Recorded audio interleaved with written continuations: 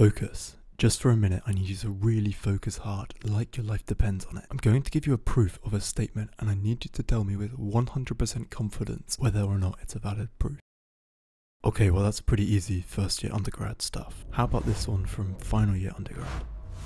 Maybe that's still easy for you. But how about this one? If your life really did depend on it, you try to find an expert to check for you. But what about if there's no collection of experts in the world that you trusted to validate or invalidate it with 100% accuracy? You see, most of undergrad math was stuff done in the 1800s, but the proofs in modern math often have incredible creativity to the point where the people that came up with them don't even know themselves if it actually provides a valid proof. And yeah, saying your life depends on it is a bit silly, but in math, when you think about how interconnected modern research is, a small error in one paper could have a massive impact through this connected network, to the point where trying to backtrack to find out just which results have the validity still yet to prove based off this error is an outrageous task. And when the rigor of math starts to get undermined, that's very dangerous territory for the subject. But this is territory that has already been trodden on. You see, the Annals of Math, it's one of the hardest journals to get into. It contains Wiles's proof of Fermat's last theorem. It often takes 3 years to get into.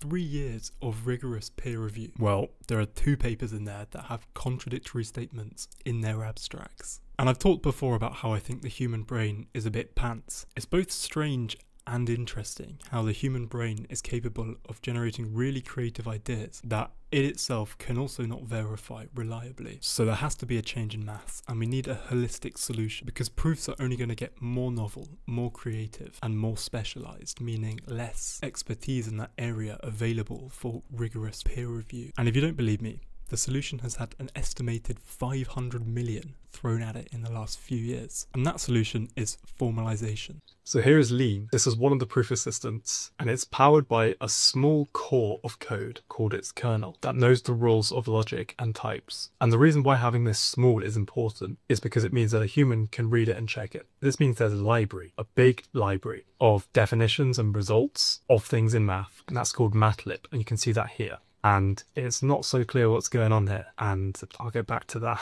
But the point is that you can import this and then you call a theorem, and everything has been written by a human. And so you can use these results by calling its name, and then under the hood is all the stuff that the kernel needs to check it. But maybe you can already see part of the problem. It is a nightmare in that these results are without words telling you what they are, and there's a lot of nuances and subtleties, meaning it's so easy to get in a mess trying to work with these things. That's if you can even find it. And this is where a lot of that money is going, and that is auto-formalization, which is, can we get LLMs to formalize stuff for us? Because right now, they're rubbish. They hallucinate names of things all the time, type mismatches all over the place, but it feels very necessary to have LLMs formalizing stuff if you want it to be part of the future of math, because the barrier to entry is quite high, as in, a mathematician has to invest a huge amount of time to get to a point where they can start formalizing their own results. And I suspect convincing the masses to invest that time is a very difficult challenge. And these are the challenges that made it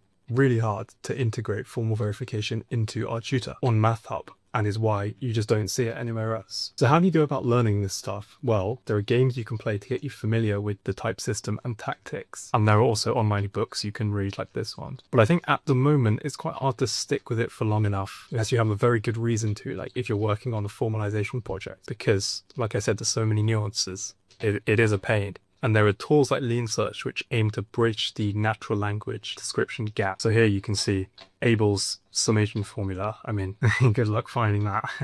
But even then you need its import path, type signature, how it fits into your code. So this is why we realized that we can use the systems we built for building Lean into our tutor to make a really useful tool. So you're a mathematician using this stuff, trying to learn it. Then this tool is completely free. You can put in your code or just chat to it like a chatbot, but this only interacts with the database. It doesn't hallucinate nonsense. So here I've asked about showing a path connected space is connected. You can see all the relevant constructs, their type signatures, import paths, and get guidance about tactics, why your proof is wrong, how to use these things. And it's completely free and is another step towards lowering this barrier, this time investment you have to put in. But if you are a beginner, then we've got a free course. So that is the solution. And even if you don't want to touch this stuff, I still think really exciting.